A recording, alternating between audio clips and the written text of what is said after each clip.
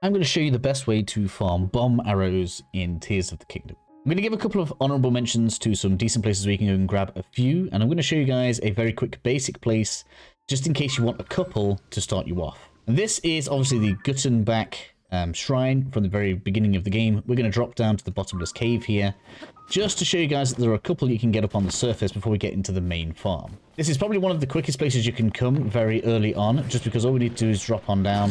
We're going to pretty much ignore the enemies in here, and we can just make our way around. We should be able to get like 5 or 6 bomb arrows in here if you keep your eyes out just as you're kind of running through.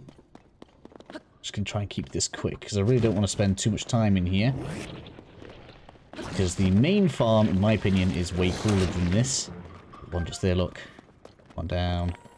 There's another one down there. Yeah, another one there, look.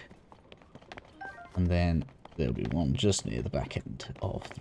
Now, when it comes to respawn times, I really don't know what the exact respawn time is. As you can see, each of the plants you see on the floor has the potential to spawn one of the bomb flowers. They don't automatically respawn after each blood moon, and they definitely don't respawn as quickly as the other flowers do. Now then, the other two honorable mentions, in my opinion, are Hateno. Here we are, Hateno over on the eastern side. Honorable mention, in my opinion, you can easily get over 10 if you go into one of the wells. All of the wells are interconnected. Half of the internet seems to list them separately, which is just really weird.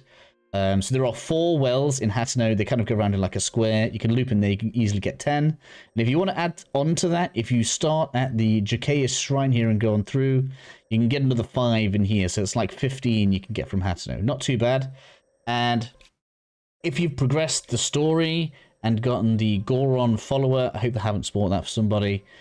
There's an underground area in the lookout landing where you can get quite a few, but it's a real pain in the ass, and I really didn't like it, which is why I decided I was going to find a different spot. So that different spot then is in fact underground, in the underground forests. Now, of course, I have a little bit of this unlocked already, but all you need to do to kind of get started, as you can see on my map here, there's actually quite a lot of forestry, very kind of close to an early part of the chasm. So what I recommend that you do is come on over to the Kimizun Shrine here. I don't know if there's a forest kind of connects to that. Maybe there is. No, there isn't really. Oh, there is a little bit. So actually, we could start from the Nuzimak light route, which is what we're going to do. And I'm going to kind of have a farm around. I don't really have like specific spots, but I'm going to show you guys what it's like down here, just so you can see how this works. So once you're down here, we can see all of these purple splodges, and they are trees. And this is what the bombs seem to like spawning near. I usually start near the top here, as you can see, and I usually spread on down this way because there's quite a lot of trees. But just because I'm going to recommend you guys drop down here, this is where I'm going to start. And I'm going to start just by going pretty much straight west. I'll leave my usual northern patch of trees out. Each time I find a set, what I'll do is I'll bring the map up, put a marker on it so you guys can see me pick up each piece of candy. So, off to a pretty good start, piece of candy number 1. And you'll see that around these little fatter trees, sometimes they'll come in clusters of like 2 to 4. So make sure when it comes to the bigger trees, you give them a good check. Okay, I'm going to have to be pretty quick about this one. What you'll find is that sometimes the trees are chasing you around. They're not particularly fast, so just kind of outrun them. I got one there, I got one there, and then I can move on to the next piece of candy. Next set, this is the 3rd set. The first 2 had 2, and this one looks like it's only going to give me 1, which is a bit of a shame. Move on to the next one. Next cluster here, only giving me 1 out of 3 possible spawns. That's a bit of a shame, but I think that puts us on 6 bombs already, nice and quick. We're at the end of this kind of small forest already, but you can see how quick this is going to be, especially once I start spreading over this way further to the west. Okay, decided I'd detour north just because there was a string of trees up here. Got another set just here. Only what? Look at all them possible spawns, man. I come down here quite often, so it's very possible that I've already picked a lot of this up. Either way, that's another set right there, and then now I'll be heading straight down to where the trees are. Another large set of possible spawns that I previously cleared out, but we get 2 from there. That's not too bad. Little single one just inside the little forest here. Let's keep on going. We've got a big spot right here. Whenever you are short on bombs, this is one that you probably should always come to. Look at all those spawn spots right there. Like every time you come here, you're probably going to get a good 4 or 5 bombs out of that tree right there. Maybe I should mark this kind of tree down. So this is like got 3 things on the top of it, because that looks like it's going to give us a lot all of the time. And then even more just across from it, we've got another one that's got quite a few spawn spots next to it.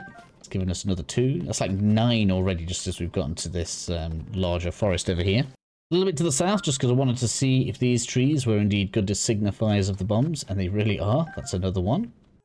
Going back through the forest then, just so I can show you guys another one right there. 2 more right here. I don't know what that puts me on now. We're well over 20 at this point. And then 1 more just over here. I do usually go a little bit further out, but I really probably should think about clearing out the gloom over further here. In fact, you know what? I'm going to go ahead. I'm going to clear... I'm going to find the next light up thing so we can continue the forest. Just to show you guys just kind of... I mean, look at all those spots that we've got loads from. And I didn't even include these northern parts right here. Hopefully that's mostly gotten the point across already. Oh, it's a little bit more clear. It's got another group of spawns right here. Okay, so I ended up heading a little bit north because I really wanted to check this idea that the kind of weird mushroom-shaped trees would spawn more bombs.